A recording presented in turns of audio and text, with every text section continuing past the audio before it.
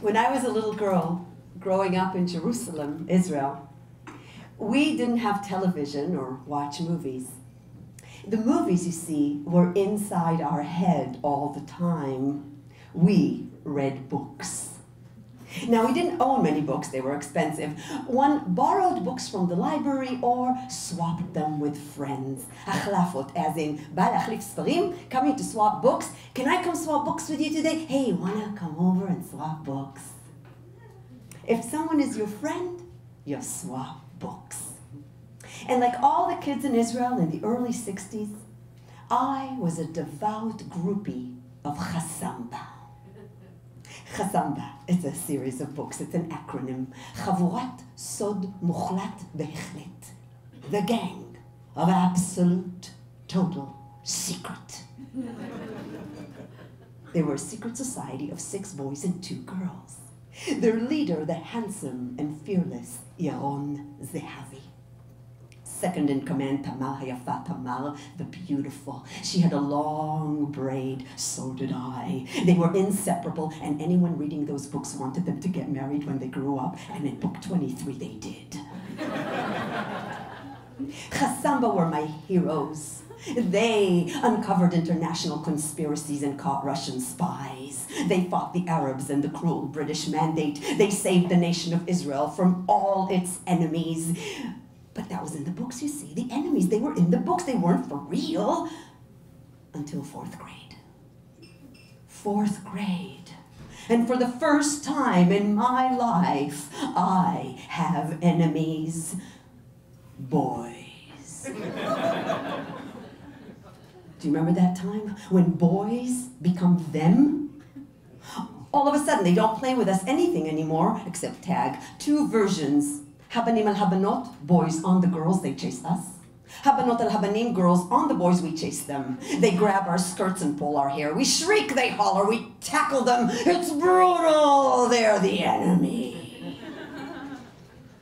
And then there are my personal mortal enemies. Boaz Malchi, skinnier than a pine needle. His best friend, Yuval Stendel, freckled face, shortest boy in the class, only a hair taller than me. It started at recess. I wasn't playing Habanim al Habanot, I was just standing there. Boaz comes over, pulls my braid. Hey, I'm not playing. So, stop. Catch me if you can. I start chasing him, but there's Yuval right behind me, pulling my braid. Hey, stop. Catch me if you can. And I don't stand a chance. He may be the shortest, but he's the fastest runner in the school. They chase me after school singing. Noa motorcycle riding to the movies. Apparently the only 2 words in the Hebrew language that rhyme with my name. I come home in tears. I say to my mother, nobody likes me. All the boys hate me. And my mother, who's known to have a fit if you spill milk on the counter or forget to flush the toilet, when presented with my real suffering, she's not even impressed. Of course, for her, if it's not the Nazis or the hunger or the War of Independence, what could possibly be so bad in my childhood? She's smiling. Oh, shtuyot, what nonsense. Who told you such a silly thing? They're pulling my braid all the time. Boys. They just don't know how to behave. No, Ali, I'll tell you a secret. When boys pull your braid, it's a sign they like you. What? I mean, doesn't she get that this is war? Obviously, help is not going to come from my mother. She's become stupider than boys. I'm forced to take matters into my own hand. I make sure that I go home with a group of girls. If I'm with all the girls, Boaz and Yuval don't dare come close to pull my braid. But one day, I take too long to gather my things. When I go out into the sunshine, the girls are gone, and I hear, hey, Noah! My enemies, Boaz, Yuval. My heart starts pounding. I'm just going to ignore them and go home fast. Hey, no, wait up! but I'm already on the other side of the street, past the cypress trees. At the corner, I start running, the braid swishing from side to side, the book bag bouncing against my back. Hey, stop! But I know what they're gonna do if I stop. They're gonna pull my braid. It's just one long block to the corner of our street. From there down the slope, we're the second house on the left. It's not far, I just need to get there. I'm running as fast as I can. But the bag is so heavy, it's like I'm slogging through a swamp. If only this was Chasamba, I would be faster than the wind like Tamal. I would be fearless like Yaron Zehavi. But this is not a movie in my head. This is for real. And they're closing in on me. I turn down the slope of the street. Yuval is so close, his breath like a dragon's flame scorching my back.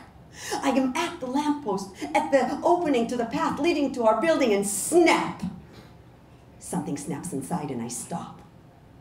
It's like a force I never knew existed takes over.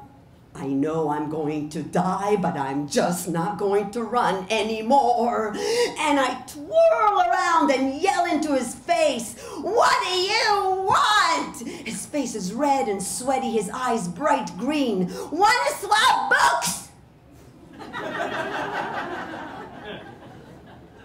What? Can I come up to swap books? With me? Yeah. Now? Yeah. What about Boaz? Yuval shrugs. You have Chasamba and the horse thieves? No, but I have Chasamba and the claws of Florent and the Cyclops. Okay. He follows me down the path. And from that moment, my mortal enemy, Yuval, and I become the first couple of the 4th grade. Wasn't easy being the first couple of the 4th grade at the age of Habanim al Habanot, us versus them. But it was much harder to admit that someone as stupid as my mother could be right once again.